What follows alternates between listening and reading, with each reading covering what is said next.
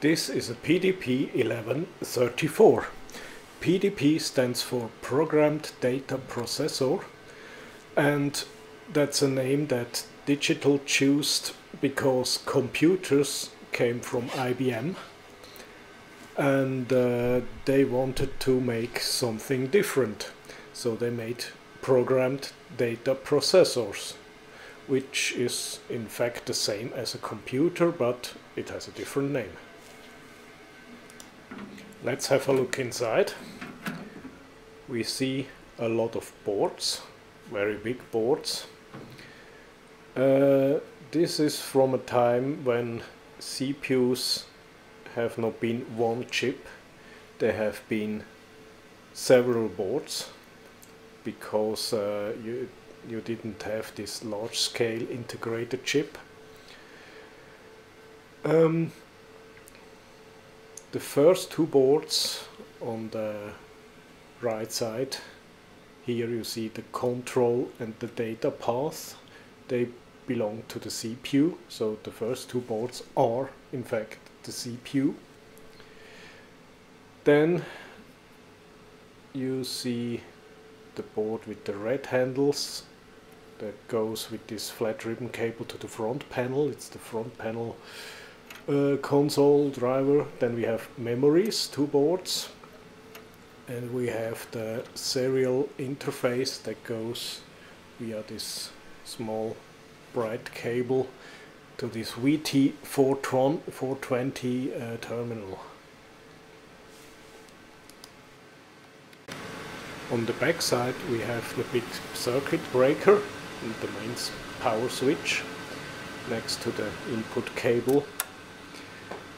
You have to switch it on. Then on the front panel there's the power switch for the entire machine. And now I'll show you how to program this unit. First the clear button to erase the display. Then we have to enter an address.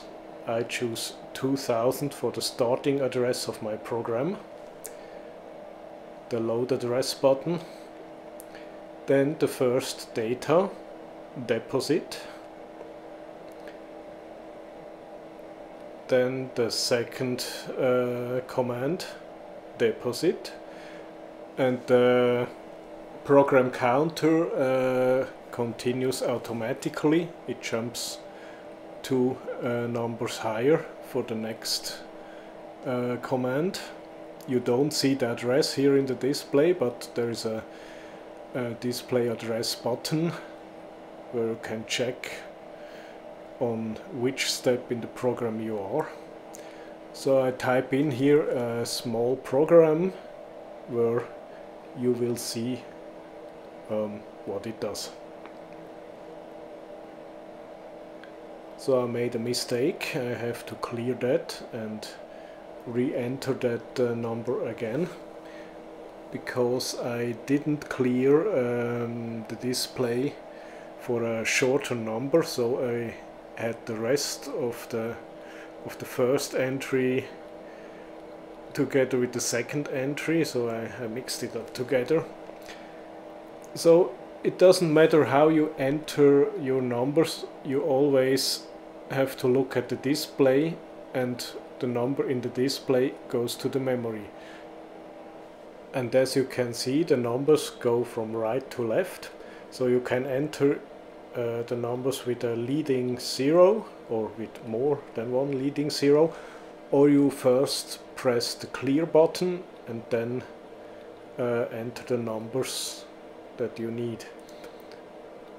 So you just have to make sure that none of the command numbers of the command from the command before stays in the display.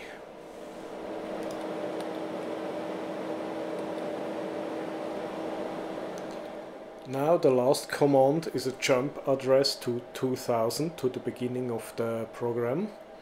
We load that address, we check what is in 2000, and then we check all the other memory locations. So we can see if we have any mistake, if there is something wrong, if everything is in the right order.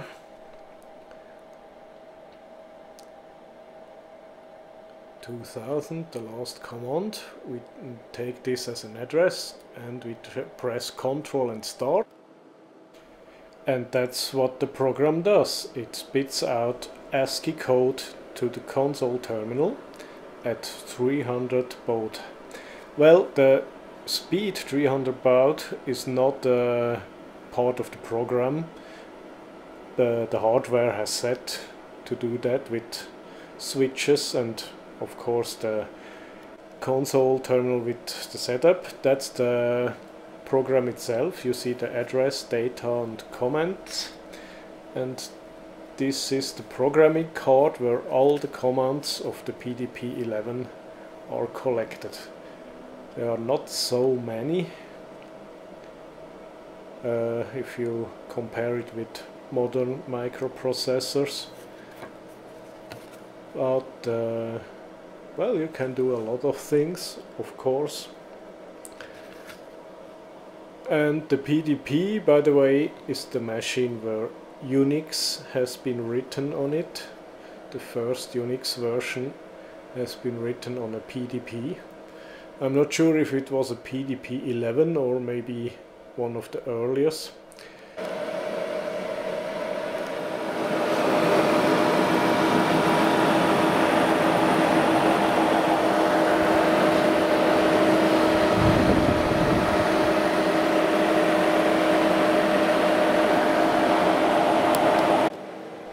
And now turn it off.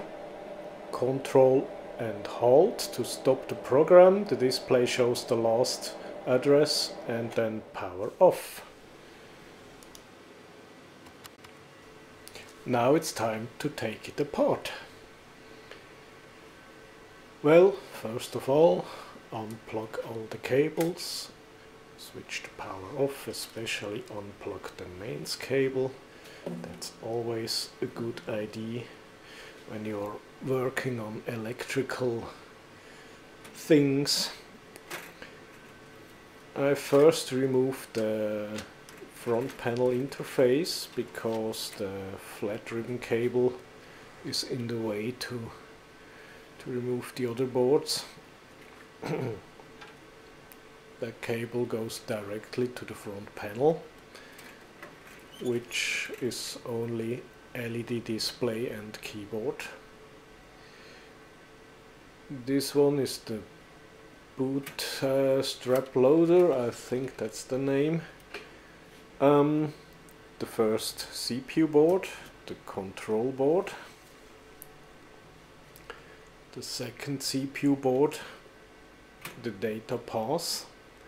Data path means there is the arithmetic logical unit on it. There is all the well, the, how do you call that?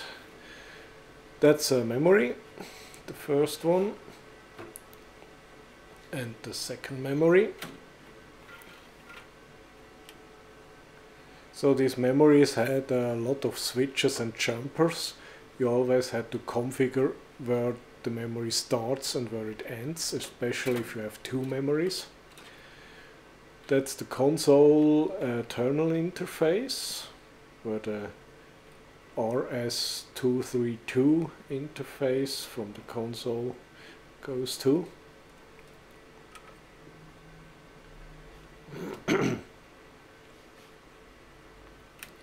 And that's the Unibus terminator. Every bus needs a terminator, and that's the card for it. And here we have some jumper cards. You always need these jumper cards when a slot is empty. There is also a way to install jumpers on the backplane, but the jumper cards are a little bit easier. So the data path, as I said, you see the 4 big chips here. They are for the arithmetic logical units. They did some bit slicing technology, so each one is good for 4 bits. So we have 4 of them. So If I remember right, this is a 16-bit CPU, but most of the DEC CPUs were 18-bit or 22, so I think we have an 18-bit. Control path, that's where the commands are converted into directions where the data is flowing. It's a little bit complicated to explain in some short words. As you see, it's all TTL chips, 74 series, everywhere. It needs a lot of power to power these chips, so for those who want to have a look at home, you see the module number. This is an identification for all the DEC modules and parts. You see date code 77. It's quite a bit old. The boards, they don't have any protection paint on it. It's bare, not copper, it's tin plated. M7856 console interface with a lot of switches to set the baud rate, the address of the board. So you may have two of these, doesn't make a lot of sense, but then the second board needs of course a different address. There is the terminator card. Never install this in a mod, in a modified Unibus. You see there is a lot of resistors, of course. It's a terminator, and the few chips are to turn around a signal that is called SEC. So this is used, I think it's something like a DMA or something. Bus grant continuity, so if you don't have a card in your slot, you need this jumper card here. It has 4 jumpers on one side and 1 jumper on the other side. So you can never have a gap in your bus. So that's one of the CMOS memories, one of the first with semiconductor memories in this time. They are manufactured by DEC. DEC had their own chip plants. Date code 78. Last check 81 by someone I don't know. A lot of gold, of course, but for the price of these boards, that's okay. And you need a good contact. So that's the bootstrap card. These are some ROMs. You have ROMs for every device you want to boot. And this cable here goes to the front panel, and it tells the computer to start, stop, power on, power off. So here we have another board which came from a big container. It was tested in 1995 by myself. It's already 21 years ago. It worked, and it looks a little bit weird. Maybe you people have an idea what it could be. It's a core memory, a magnetic core memory.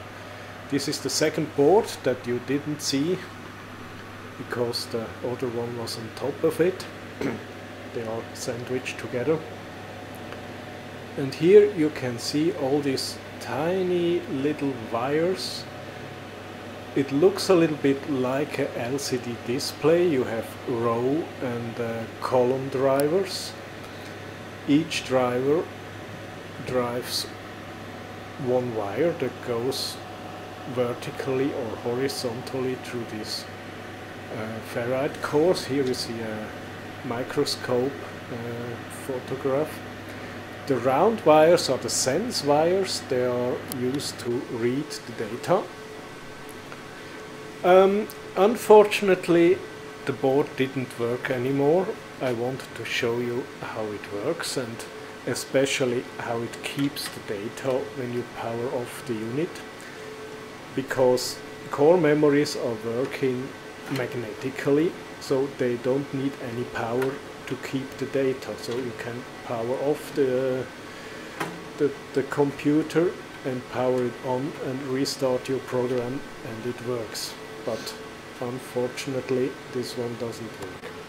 So I don't explain how core memory works. There are a couple of very good videos on YouTube that explain it in every detail.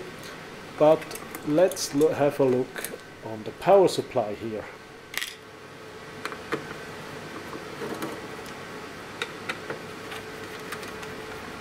As I said before, this is all TTL technology, so 5 volts are the most important voltage here, and we need a lot of power. So this bar is to hold down the flat cables that come from the system, so it's a cable retainer.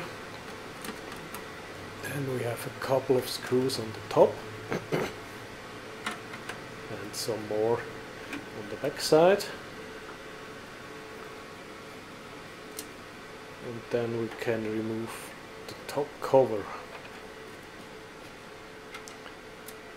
which reveals not too much, but as you can see in the center is a very big and heavy transformer.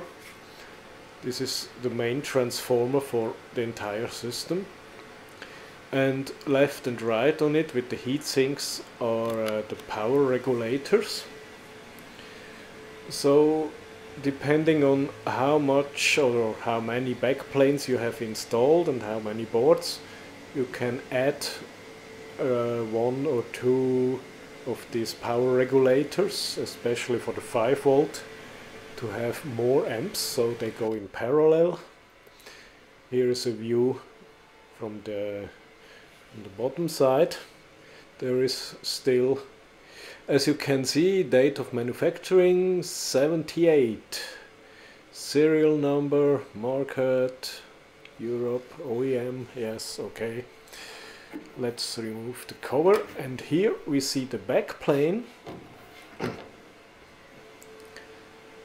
and it's all wire wrapped. So even if this is a quite a large quantity production, you have wire wrapped back planes. They are made semi-automatically. I think some of them are even made by hand with some. Here is a 5 volt power supply, 5 volts, 32 amps. Here's a minus 15 volt, and on the top we had another 5 volt power supply, so we have in total 5 volt and 64 amps for this unit. There is a second backplane, which is, as you can see, completely separated from the first backplane. If you want to use that, the second backplane, you have to install a jumper card, which is basically 2 cards screwed together with some ribbon cable from one card to the other. So just jump all the signals over from one backplane to the other.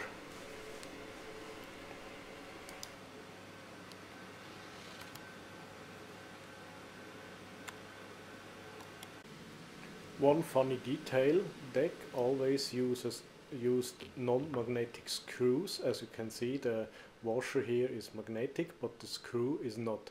This is because they are made of stainless steel.